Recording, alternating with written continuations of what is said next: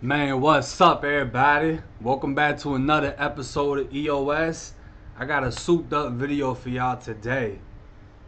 This is gonna be, 100% dedicated to somebody who is not able to come on to the show due to the fact that they are still incarcerated. But that doesn't mean I can't show y'all pictures and videos of who I'm talking about. Hey man, Brian China in the building, fuck nigga. Know your boy GOO pussy nigga, you heard that? Straight up. I'm gonna get to you nigga uncut, man. Pop his ass. Stop playing, bitch. Stop playing with his ass. Stop playing with his ass. Stop playing with his ass. Rockstar shit. Rockstar shit. Rockstar shit. Rockstar shit. Stop playing with his stupid ass. Stop playing with his stupid ass. Bitch, rockstar shit. Stop playing with his stupid ass. Rockstar lifestyle. Always, bitch. East side up, man. Bitch, bitch.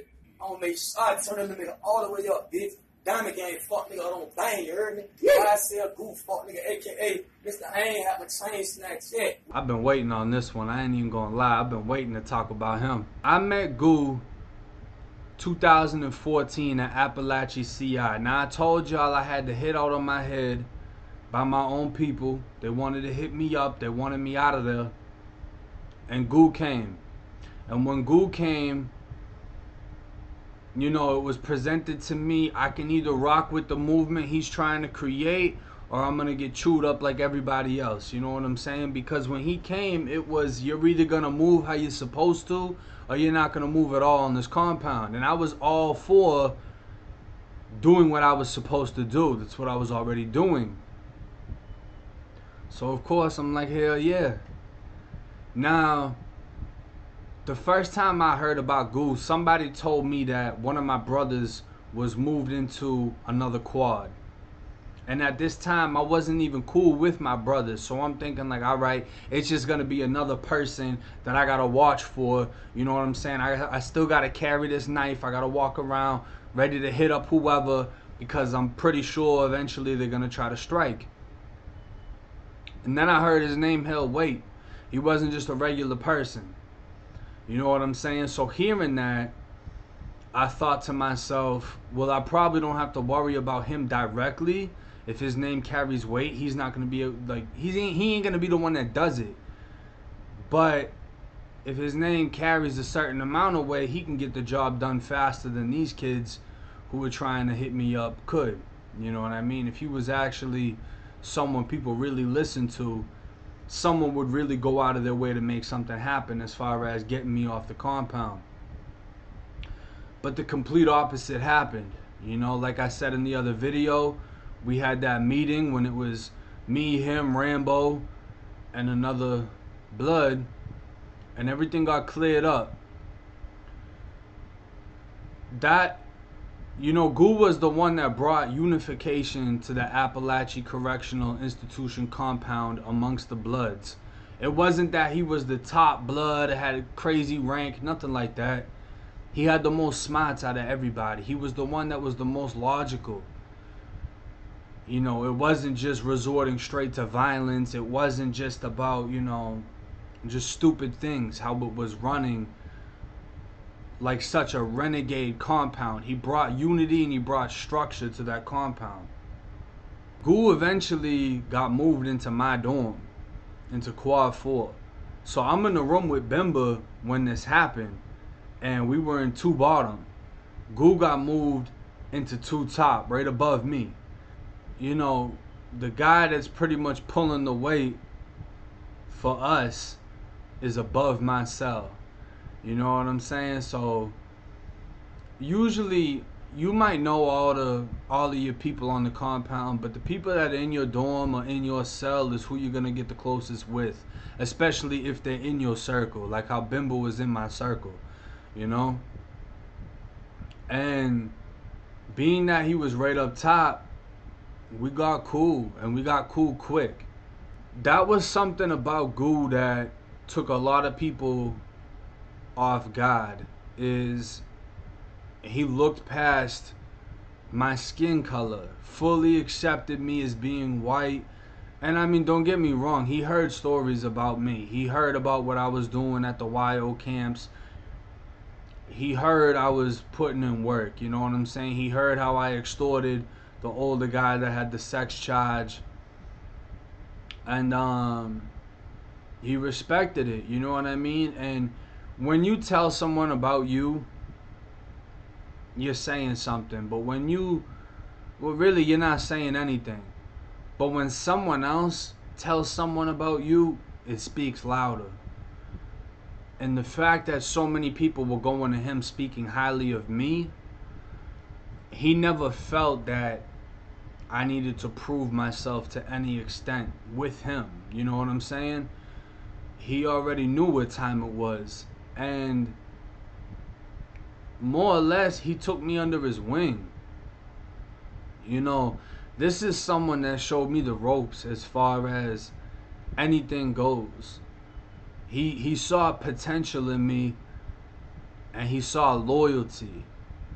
I didn't have money. I didn't have, you know what I mean? Like, it's one thing if you're someone that, like, you're bringing dope on the compound, or you got a lot of money, you can make things happen. I didn't have nothing to offer except for loyalty. You know what I mean? I'm loyal, period. And I can be violent. I can be very violent. And, I mean, that has value inside of prison as well. But he saw potential. And that's what made the difference between me and other people within our organization. You know, some people, they're not willing to listen. They're not willing to just shut their mouth and listen to someone teach them. And in prison, people don't teach you like, hey bro, I'm gonna sit you down and teach you how this works. It doesn't happen like that. People won't waste their time like that. Everything in prison is a mind game, a chess game. It's thought out beforehand. So he would indirectly teach me something, or indirectly spit knowledge, and wait to see my reaction to what is being said. He would do things in a manner where it was almost a puzzle having a conversation with him. I have to put the pieces together to figure out the meaning of what he was actually saying. And it was through me solving these riddles and puzzles that I gained his respect, and I gained his trust, and I gained a brother, a big brother, aside from being blood. I gained a mentor because I was willing to listen. I was willing to push through these things he kept putting in front of me. And I mean, it makes sense. You're not going to waste your time teaching someone that isn't going to listen. You're not going to waste your time. You're not going to waste your time teaching somebody you don't think is going to be able to handle what you're teaching to them. But like I said, he saw potential. Now, GOO, just to give you a little backstory on him. GOO is from Broward County. He's from Pompano. If y'all know Kodak Black, Pompano, NOYA boy, that's the same hood that GOO from. GOO's just an older generation. So no, I didn't know Kodak. GOO didn't know Kodak. But Kodak homeboy, Pompano Randy, and shout out to Randy, that's GOO's nephew. And I never knew that until actually after I got out. I reached out to Randy, you know, on some, hey, my bro from Pompano, I don't know if you know him, da-da-da, but if you promote his video, I'd appreciate it. And come to find out, he bust me a message back talking about, that's my uncle. Big shout out to Pompano Randy, man. He'll fire your ass up. But that's where GOO from, you feel me? And GOO, his charges came from a string of armed robberies on Walgreens and CVS's, pharmacies. He was accused of basically being a part of a group that was going in, laying the place down, taking everything out of the pharmacy, taking the money, and going on to the next spot. You know what I mean? And he was accused of doing multiple stores, which led up to him being convicted of multiple robberies. Now, what in my opinion really buried him in a sense not into the ground, but in prison, was one of these robberies. Apparently there was a sheriff outside in a car, and push come to shove, that sheriff was shot multiple times in that vehicle, and he didn't make it. He wasn't a new cop or nothing like that, you know. He was a sergeant. He had rank. He had been in the Broward County Sheriff's Office for quite some time. This was, I believe, the most high-profile murder of a law enforcement officer in southern Florida, if not the state of Florida, due to the fact that to this day it is still unsolved. They accused GOO and his group of that murder. You know, they were under investigation. I believe this was after they had already got arrested, and they were trying to put two and two together. All right, these guys are robbing these type of stores. They came out, they seen a cop. The cop gets killed. You know what I mean? So it made his case that much more high profile. And when something like that happens to you, you best believe that these police officers, these sheriffs, these judges, they hold a grudge. This isn't something that's taken lightly whatsoever. While GOO was in Broward County Jail, he was also accused of having a CO bring him contraband. The CO was arrested. It was a female CO. And they basically said that she was bringing in, you know, cell phone, drugs, etc. GOO had a hell of a talk game. He's a smooth talker, you know what I mean? And when he smiled them gold teeth at you, he just got a way of finessing. And more or less, that's what I'm assuming happened with this, you know, jail officer, and she was fired. She was arrested, GOO was arrested, and GOO was actually convicted on a contraband charge. So by the time GOO was convicted, they weren't able to be charged with the murder. There was multiple things that led to them not being able to be convicted on that. One of them being the lack of a weapon. But he was convicted on the robberies, and he was given 50 years for each robbery, totaling 400 years. They ran a concurrent 50-year sentence. Right now, his release date is 2056. He was arrested in 06. I met him in 14, just to give you an idea on how much time he had already been down for by the time that I met him. One of his co-defendants was given a life sentence because he had prior convictions already, versus GOO didn't have any priors. I believe the other co-defendant or the other person involved in the case was given a much lesser term, more or less because he turned over evidence to the state. Could you imagine having a 50-year sentence at 24 years old? It's insane to think of that much time. You can't even think of that much time. And the reason I believe he was punished like that, because the lack of evidence in his case is ridiculous. You know what I mean? Police went into his phone without a warrant. There's so many flaws within his case. It's tough when you don't have the money to make things happen.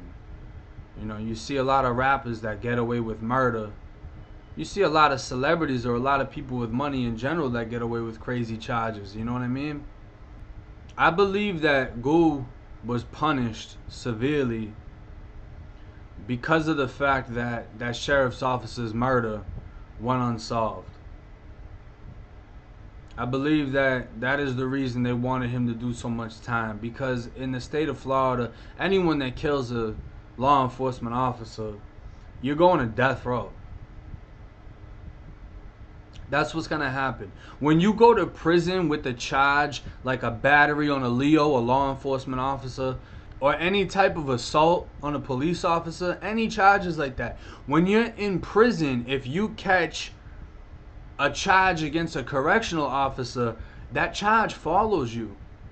And when you get to certain prisons, you can get beat because you have those charges. When the correction officers look at your record, that could be the reason that you get beaten. That could be the reason you get killed by correctional officers within the prison, because you have charges like that. So there's no doubt in my mind that they held a grudge against him because that murder went unsolved. To this day, it's still unsolved. It's the only unsolved murder of a law enforcement officer in the state of Florida, to my knowledge. It's a messed up case. You know what I mean? It's a lot of time. But when I met him, he didn't show that it affected him. You know, you got a lot of people that they stress out. They start going bald. They want to get into the law library, but then they're stressing out and freaking out. They start lashing out. And he was always realistic about everything. He knew that, without money, you can't really make too much happen. Without a voice in court, and when I mean a voice in court, you need a lawyer to speak that lingo, to talk that talk. Inside a court, it's a different language. They speak a different language, and that is law.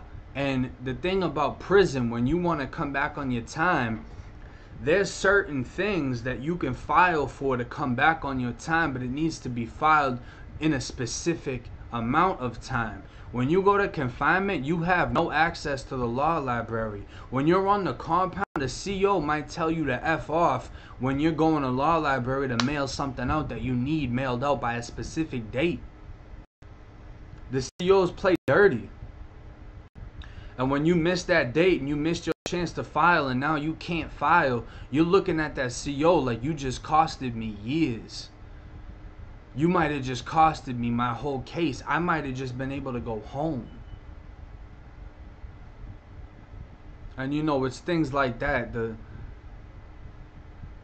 irresponsible acts by the COs and the desperation of the inmates that leads to a lot of COs getting stabbed and attacked. You know what I mean? Like, you treat everybody badly, and then one day you treat the wrong one and he kills you. Because in his head, he had a chance to go home and you just eliminated that for him. So now he's going to eliminate you. And in his mind, it's only fair. Man, when I met GOO, everything about bro was different than everybody else I was around. He moved different. He carried himself different. His presence was felt without anything needing to be said. You just knew something was different about bro. It was in his energy. Energy is everything. It's the first thing you pick up on, is someone's vibration. When they walk into a room, when a girl walks into a room that looks better than every girl in there, she got a different kind of walk, a different kind of strut, but she also radiates a different kind of beauty, and that energy is what captivates you. So when you got a guy that walks in, they have a saying, everybody's a gangster till a gangster walks in. Well, that's what happened when GOO walked in. It was different. You could feel it. I never felt like I wanted to prove myself to GOO, but at the same time, it's like, yeah, that's somebody I wanted in my circle. You know what I'm saying? And I'm grateful that I was able to cross paths with him because of how much knowledge he gave me. It isn't just prison stuff. It isn't, this man taught me how to talk, walk, fight, everything. How to go about things in a different manner, how to finesse, how to articulate my words, speech. I wouldn't be talking on YouTube if it wasn't for GOO. When we got into talking, just talking, playing chess with your words, using your words like weapons.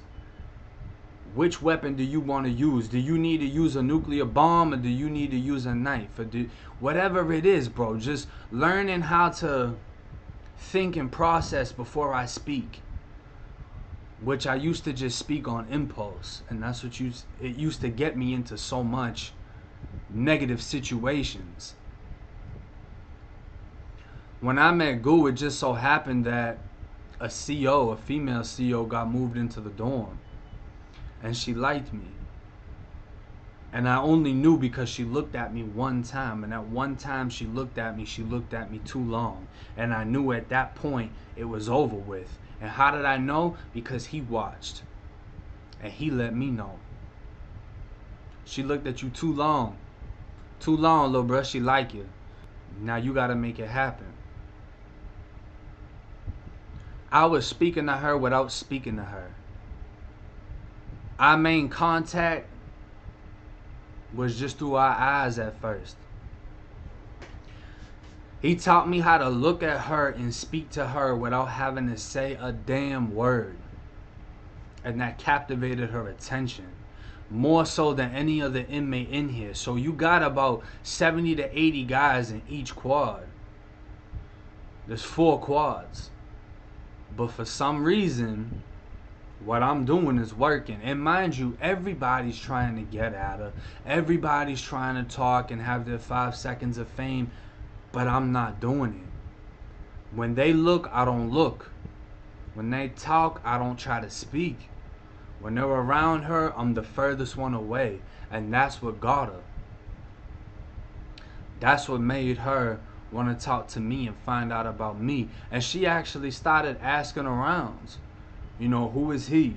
What is he a part of? She started talking to my brothers. And before you know it, she reached out to GOO. Oh, I see you always around him. Da-da-da-da-da. Why you always around him? What is he? Is he a blood? So you know GOO put whatever he wanted to in her ear. But when she heard that I wasn't just a regular white boy on the compound, I wasn't a jizzle, I wasn't a punk, I wasn't none of these things that obviously have a bad name, her eagerness to get to know me grew. You know what I mean? Her want to know who I was grew even more. To the point that now she's starting to call me out of the dorm to come talk to her when the sergeant is doing count in another dorm. So no one can hear us. It's just me talking to her through the window at the booth. Telling me to start writing her notes. Write it on the sit calls. Slide the sit call in so she can read it. Tear it up, throw it away. The whole time, GOO's telling me how to manipulate this conversation. But then eventually he told me, show me what I taught you. Alright, big bruh, I'ma show you. Push come to shove, I started getting cigarettes every single damn day. Push come to shove, anything that got confiscated in the dorm that we were in, I could get my hands on. If you were doing a tattoo in quad 1 or quad 2 and someone recovered your tattoo gun and they put it in the contraband drawer inside of the booth, guess what? She gonna go in that drawer. I'm gonna get that tattoo gun. Me being real, I'm gonna give it back to you. I ain't even gonna keep it. And I'm not gonna ask for money either. I'm gonna give it back to you because I felt like if I have access to things like that but I'm not returning it to the person, for one, that's just lame, bro. I'm in a position to get somebody back their stuff. Why wouldn't I give it back? You know what I mean? But for two, the more I'm able to pull in from her, the further I can take it. So I'd get the tattoo gun back, give it back to the tattoo man. Now he offering me free tattoos. He's like, you know what, bro? This tattoo gun worth $100. Here, boom. Let me just throw you some canteen.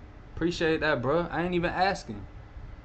The only thing I wouldn't return is if knives were confiscated. Any form of weapon. Those are mine. Those are for my brothers now. You know better than to ask me for your knife back. It ain't gonna happen like that. And you can't even beef about it because we got the knife. You know what I'm saying? I used to get bleach out of the booth from this correctional officer. So you know what GOO did? We had all blue uniforms. We started dyeing the uniforms different colors. Now we got purple uniforms. Now we got green uniforms. Different shades of blue. I might have a green uniform with a purple pocket on the shirt, and then purple pants with a green pocket on the pants. I'm talking about the swag got so nasty. And you know what GOO call it? He call it sauce. And we was dripping in sauce in that bill. I'm talking about everything we had. All our uniforms were dyed. All of our whites were coming in brand new. Why? Because we're buying brand new whites, because we're getting all this money off of these damn cigarettes. Money, money, money. It got to a point where I had her cell phone number. I told her, don't write it down, say it to me one time and I'm going to remember it. She said it one time. Later that night, when she got off work and the night shift came and we came back out of our cells, we got on that phone. Made a phone call. We got a three-way going. I'm talking to her. She just got home. What's up? What's up? How you doing? This is what I need tomorrow. I'm speaking in code with her. Boom. She comes through tomorrow. I got what I need now. Whether I got to get it through the booth or whether I got to meet her in the laundry room, whatever it is. Now, the laundry room, ain't no cameras in the laundry room. Ain't no cameras in the booth. But I got her in the laundry room by ourselves. Just me and her. Nobody else with us. No cameras. Whole bunch of mattresses laid out. I could have did what I wanted to. If I wanted to. But this was, a few months from me going home. As much as I wanted to, that wasn't the mission at hand. I'm about to go home. I can do that as much as I want when I get out. I got to secure the bag from my brothers. So instead of trying to do that and wasting my time, I got what I needed to get. I got packs of cigarettes.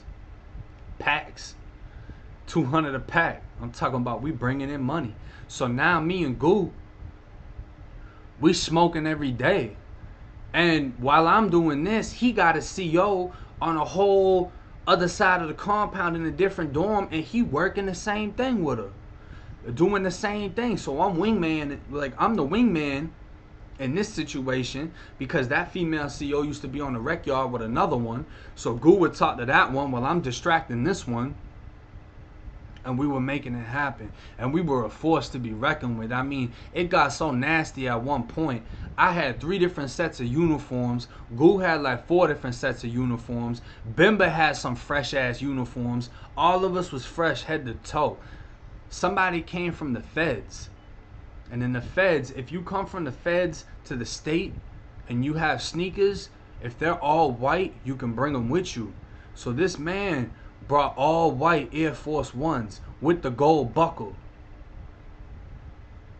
So GOO was the first one to view him, and he got in his chest. What's up, bro? How much you want for them forces, bro? I think the man wanted like 80 something, like street price. Damn near. So GOO like, what's up? What size they is? Boom. Okay, bet. Hold on to them. Don't even talk to nobody else. GOO come back to me. Hey, bro, he got your size, bro. GOO got small feet. GOO was like an 8 or something like that. I'm 11 and a half. You best believe I bought them forces. All this cigarette money we got, what you want? How you want to get paid? You want half food? You want half cigarettes? You want K2 sprinkled in there? How you want it? Boom, secured that.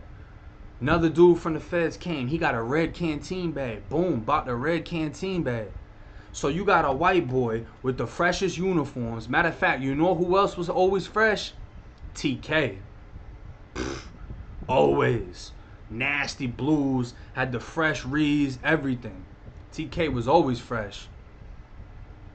But yeah, man, I was the only one stepping in them Air Force Ones in the compound. Only one with the buckle, and I'm talking about I was getting complimented by COs at that point. Like, who is that? You know what I'm saying? Oh, I like your shoes, bro. Yeah, I know. Yeah, I know. It was wild, bro. Everything about me just elevated being around this man that was already so high above me. And that's what's crazy. A lot of people viewed it and were like, he really took him under his wing. You know what I'm saying? Because I wasn't moving like that. I didn't have fresh uniforms like that. You know, don't get me wrong. I started to crank up with Bimba, because Bimba was plugged in with the laundryman. So I started getting a little bit fresher and all that. I wasn't really worried about it. I didn't get money. You know, in the YOs, I never had nice uniforms because we were always going to war anyway. So I didn't see the point in being fresh. I wasn't getting visitations. I wasn't taking prison pictures. I didn't care.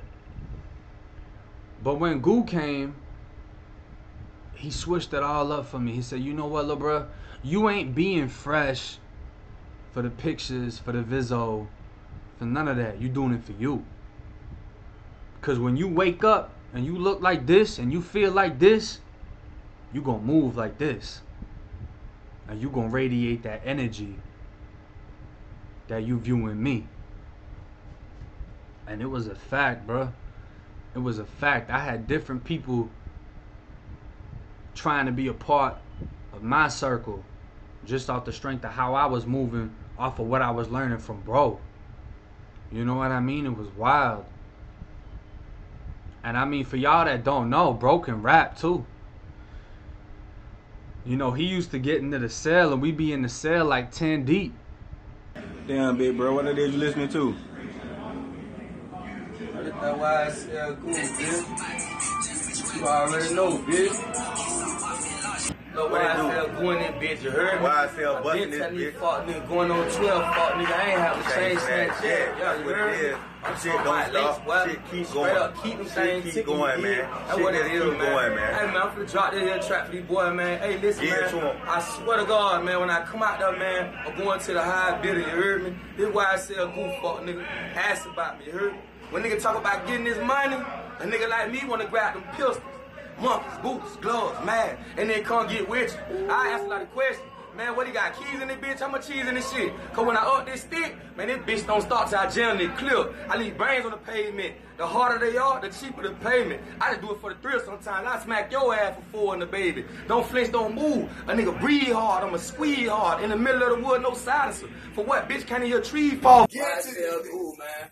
AKA Mr. I ain't have a chain snatch yet, fuck nigga. Yo.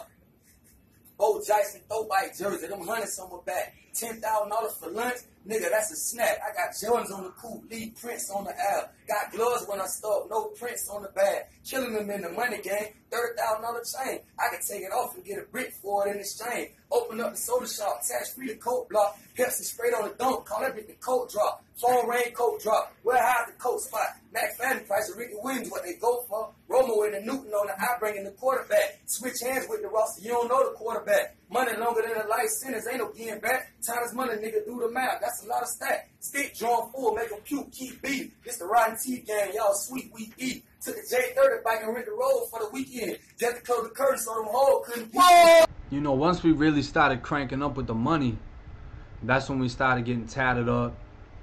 You know, we had more brothers get moved into the dorm. I mean, it got to a point where we were one of the deepest things on the compound. You know, and the other organization that was deep was Bimba's. So, you know, we were like this here. We were mad close. Couldn't nobody... If war broke out, they would have got demolished. They would have got assassinated. It wouldn't have worked out for them. You know what I mean? We were deep, but we were strong. The numbers that we had, everybody was solid. Period. And at one point, there was a shipment of new people that came. So GOO told me this story after the fact. You know what I'm saying? I wasn't around him when this happened. But basically, he stepped to the new blood that came to the prison. And, you know, what's up, da-da-da. And he's like, I didn't know where GOO was at the time, but GOO saw me. I was in a different location, you feel me? But he seen me. So he pointed me out, and he's like, oh, yeah, that's the white blood right there. That's the homie. So the new guy told GOO, he's like, white blood? Ain't no white bloods. So GOO looked at him and said, yeah, I bet.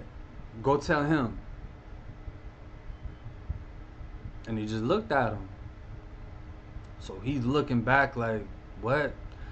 And he said, what do you mean? And GOO was like, go tell him. Go tell the white boy he ain't no blood. Go tell him right now. But he's just like, nah. Nah. when you got somebody telling you something like that, go tell him he ain't, you know what time it is. You know what time it is. That white boy gonna leave you on the yard leaking. You know what time it is. So, I mean, he was basically given an option. You either gonna rock with it or rock against it. And he knew better than to rock against it. But at the same time, I never trusted him and never treated him like we were on the same page. Because I feel like if GOO wasn't there, he would have been one of the ones that sided with the other group. And to be an oppressive blood doesn't even make sense if you know the definition of blood to begin with. But that's just how it was. That's just how it goes. Everybody ain't going to accept me. I'm not going to accept everybody. You know what I'm saying? You always going to have an enemy. And that's just, it's yin and yang. You can't make everybody happy, but you got to stand on your own. Period. And GOO was standing with me. So it is what it is. Man, I remember one time I was in the shower on the top tier, and I heard GOO yelling at somebody. So I'm like, man, what is bro yelling about?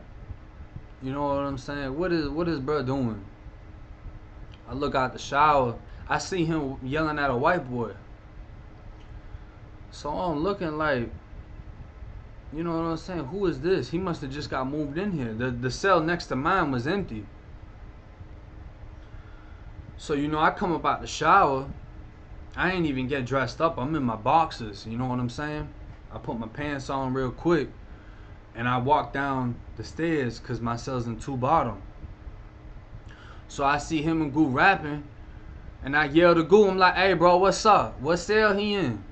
So he tells me he's in the cell next to mine. I threw my stuff in my cell. And I walked off in his cell. In cell 3. So I'm telling him, like, hey, bro, come here, bro.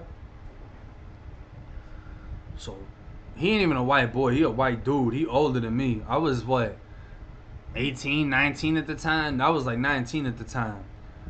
Nah, I might have been 20, matter of fact. But this man was like 25, 26, something like that. He wasn't what you would consider a jit. So, I tell him straight up when he comes in, like, hey, this my cell. Period. You know, I was cussing a little bit more, but I just let him know, this my cell. He's like, oh, you my bunkie? Nah, but this my cell. And you in my cell. He looked confused, bro. Like, he ain't even understand I'm trying him. Either he didn't understand or he didn't want to understand it. You know what I'm saying? So GOO calls him out. GOO tell him to tighten up. And I guess he basically came into the dorm and disrespected GOO some way, somehow. I'm not sure how it happened, but GOO was never the type to just start something. You know what I mean? So they actually get into my cell and they start fighting.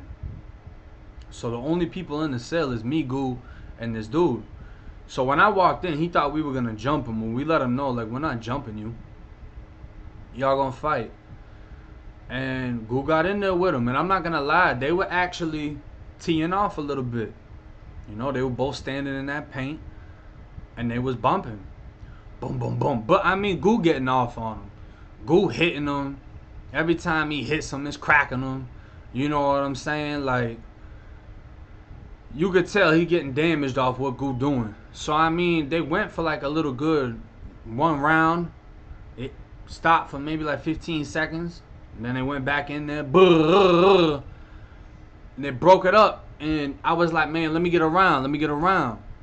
You know, it's just like I said, if you my bunkie, if you my dog, whatever it is, if you fight, I'ma fight. You swing, I'ma hit him. If he got a homeboy, I'm fighting this homeboy. He ain't got a homeboy, we gonna line it up. Because ain't nobody spared me. I got lined up, I got jumped, whatever it is. You feel me? So we finna do the same thing. Because that's just how it works. And that's also how you build your respect. Is by fighting and getting lined up. You know what I'm saying? So GOO backs up, I get in there with him. I got longer reach than GOO. GOO ain't as tall as me. You know what I mean? I'm 6 foot 6'1" height wise, but I got a 6 foot reach. So I got long arms. You know what I'm saying? I can hit something. And he came in. When I fight southpaw. I'm a right-handed person, but I've always fought southpaw. And when he came in, I just swung a right hook. And bro just walked into it. Boom! He went to sleep immediately. Knocked out, just hit the floor. So GOO looking at me like, man, bro, why you ain't been did that? You got me in here like Rocky Balboa going 10 rounds. You could have been knocked him out. So I started laughing. I'm shocked, you feel me? Because this is only my second knockout ever in my life. My first knockout was in juvie at the Jack Center. Shout out to Clemmy. Clemmy from the Springs. That's my dog right there. That's one of the real white boys from the Springs. But it was me and Clemmy in there. Somebody was talking about he from the Springs, he a blood, whatever. So Clemmy went in the corner to slap box him. And I went up behind him. I stole him and slapped him. That was the first kid I ever knocked out. This was the second. So GOO walks out into the dorm and he yells out, hey, white boy done got his first knockout. You know what I'm saying? So he putting on. He happy as a bitch because that's big bro. You just saw little bro knock somebody out. You feel proud. Just like how when Bimba saw me slap boss Rambo and I got off for the first time. Because Rambo used to paint me every single time. You feel me? It was just little stuff like that, man. Like we just did some things where, you know, our bond grew and kept growing. And, you know, we worked out together all the damn time. We were always on the yard together. We always mobbed together, ate together. Everything, you know what I'm saying? If I was broke and he had it, I ate. If I had it and he was broke, he ate. But it was just how much he looked out for me. You know what I'm saying? How much he taught me. How much he was able to do for me. And, I mean, bro used to gamble. GOO is a gambler. GOO told me that he had a voodoo lady in Broward County work a little magic and put it on him when it came to that gambling. You feel me? He was a beast when it came to that poker table. Him and Bimba used to both sit at the table. As long as the winner was in between one of them, everybody was good. You feel me? But he usually gambled against other people, just so that there wouldn't be no problems between us as friends, as far as like me, GOO, and Bimba when it came to gambling. Because there's times when Bimba won and it caused issues. There's times when GOO won when it caused issues with people that didn't want to pay. And then there's been times when, you know, it didn't go our way. And, you know, we might not feel like paying at that time. And it just comes down to, is y'all going to rock about it? You know what I'm saying? When Bimba's people in Quad 3 got into it, you know, Bimba told me, I'm sliding over there when the doors open. I went up and told GOO, you know, Bimba said he's going, you know I'm going. And GOO was like, I bet.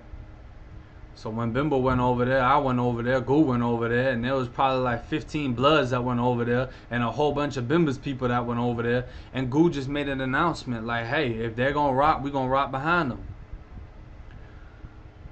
The movement was insane. How we all started mobbing together, the unification that we had, you know what I'm saying? Everybody was fresh. Everybody was moving militant minded, you know? We weren't being friendly. We weren't smiling unless we ain't like you. And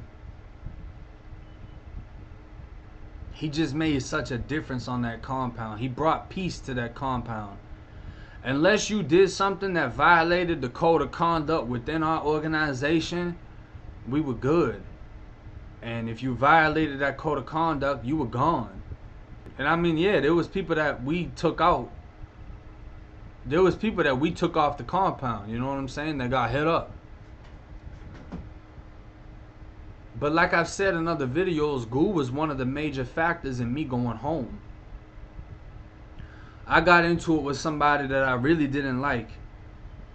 And it wasn't that I necessarily got into it with him. He never said anything to me directly. But he said he doesn't consider whites bloods. And I mean, he wasn't even rocking with us. He was supposed to be a blood from Miami. But he wasn't mobbing with us. So I felt like he was just using the name just to use it. And I mean, this dude's older. He's in his late 30s. He's probably like 6'3", 6'4". He's a big guy. Being honest with myself, I knew I could never beat him in a fight. I knew that if I tried to stab him and he took the knife from me, I would die. I wouldn't. You know, people think just because you got a knife that person can't take that knife from you. Or what if he pulls out a knife? Now we go knife to knife. I knew it wouldn't. I knew that I wouldn't be favored in that situation. That things wouldn't be. The only way I get out of that situation is with luck. So I knew that if I was gonna strike, I had to do it without him knowing. And I had to do something that he wouldn't be able to recover from. And that's what I wanted to do.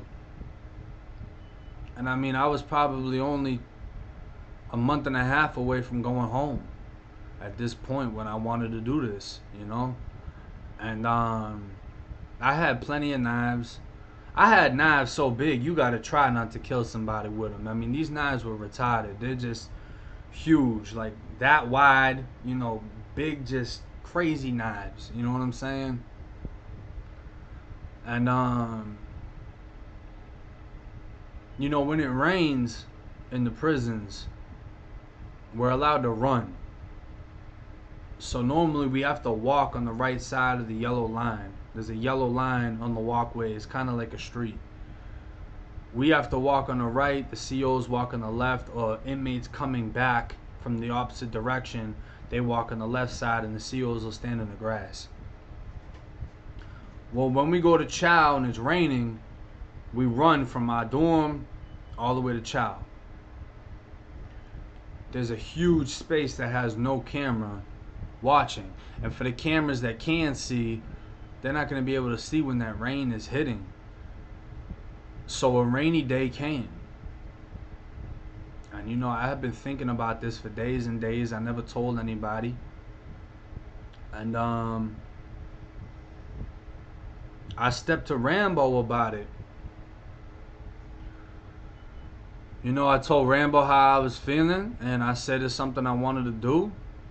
And I asked him just to make sure that if I do it, things don't go south. You know what I'm saying? And Rambo, he got hot to another level. So he was like, man, bro, I'm not only going to watch it, I'm going to participate. You swing, I hit him. That's how we was rocking in there. So I was like, I bet we're going to do this together. You know, it's almost time for chow. I'm starting to get that feeling in my stomach, that same feeling I got every time I hit someone up. But this time it's going to be to another extent because I'm not just cutting them. You know what I mean? I'm not hitting them with a lock. I'm taking it there. I plan on taking it there, and I plan on taking it there to the point that I need to get away with this. Otherwise, I'm never going home. You know what I mean? So I stepped to GOO about the situation. And to basically tell him, you know, what I plan on doing, and this is when I'm gonna do it. And bro was completely against it. You know what I mean? He just wouldn't let me. You know, he wouldn't let me, and he sat me down and we had a conversation, you know what I mean? And through that conversation, he just reminded me, when you go home, you have a responsibility not to live just for you, but to live for me and everyone else that isn't going home for a long time or at all. And it just gave me a different mentality. It was like, you know, here I am about to risk it all over pride, as if I haven't learned already how to get over my pride when it came to me hitting someone up over something stupid, or me not apologizing to Bimba and him going home knowing that he could have got killed and I could have never said I'm sorry, or just any situation. You know what I'm saying? I was still letting pride affect me and affect my judgment. And bro, as a real big homie, as a real big brother, sat me down and talked me through it. And it made all the difference because, you know, I didn't go through with it. I wanted to. but I didn't go through with it. And come to find out, you know what I mean, like a week and a half later, this same person ended up getting hit with a brick inside of the chow hall. Someone crashed him, fired him up with a brick in front of everybody, and he got moved out of there anyway. So it's crazy, you know, how things work and how the universe makes things happen. But there's so many reasons that I thank GOO for helping me go home, and I thank him for teaching me vital things that I didn't know inside of prison, and that I didn't know as a man to begin with. You know what I mean? I say that I became a man in prison because of what I learned. Age doesn't mean a damn thing. You got 30-year-olds that act like 13-year-olds. You know what I mean? But when you become a man, it's every single aspect. It's mind, body, and soul. Everything needs to be in unity for you to truly become a man, with that knowledge, that experience, that growth. And he was a major factor for who I am today. You know, the inspiration he gave me, being that I was going home and he wasn't. The dedication he gave me to keep me working out and to keep my mind focused and to not lose sight on what's important and falling victim to the pettiest things. You know what I mean?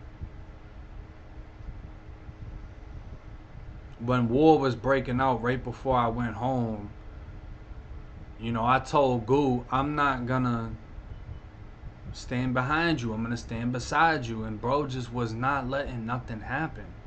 And he wanted to see me go home and succeed. And it's crazy. I'm so grateful that I'm in a position where I get to speak on him and tell y'all who he was and who he is to me. You know what I'm saying? How much I look up to him. How much I hope that the next time I see him isn't when we're in our 60s. You know, I hope that through exposing the flaws within the system and, you know, the courts and everything inside of Florida, that somebody with some common sense can relook into his case and find one of these little loopholes or flaws or whatever in his investigation. If they can just get rid of that, you know, they wanted to put him away. They wanted to punish him because they couldn't convict him on something else. And even if that wasn't the case, what they punished him for, 50 years?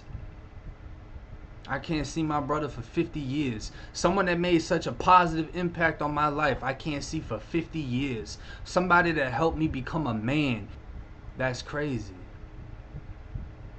Because it isn't just my life he can affect. He can affect so many other people's lives. But they want him to be in his 60s when he comes home.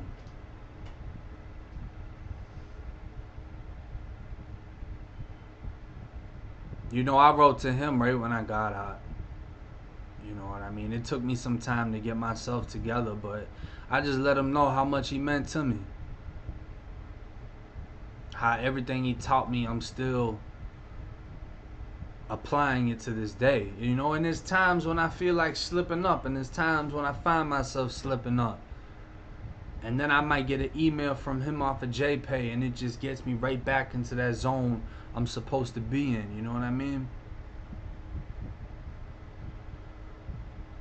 He just inspired me to become something greater than what I was already. And he showed me that I had the potential to become something. He gave me that confidence. You know, yeah, he taught me how to talk to a CEO, but it meant so much more than that. He taught me how to have the confidence to speak to a female, how to compete with a couple hundred other men and still be the one that gets her. You know what I'm saying? Still have that confidence. So when I got out, when I was applying that same confidence and that same talk game to every other situation, I got jobs, I got girls, I got mad things through conversation. I got a YouTube channel Because I can tell the same story as somebody else, but the way I tell it is still different.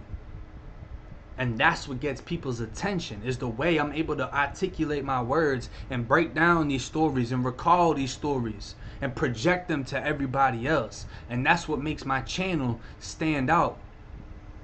That's what makes it so that, you know, May 1st, when I started this channel, I'm already almost at 25,000 subscribers, because my voice is hitting people differently than other people. And other people might have more savage stories than me, but it's how I'm able to project that story that captivates the people.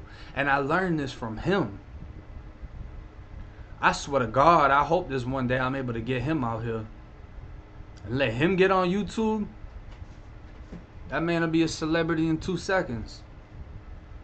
Real quick. Whether it's through rapping, speaking, whatever he gonna do it all the way. And he gonna take it all the way to the top.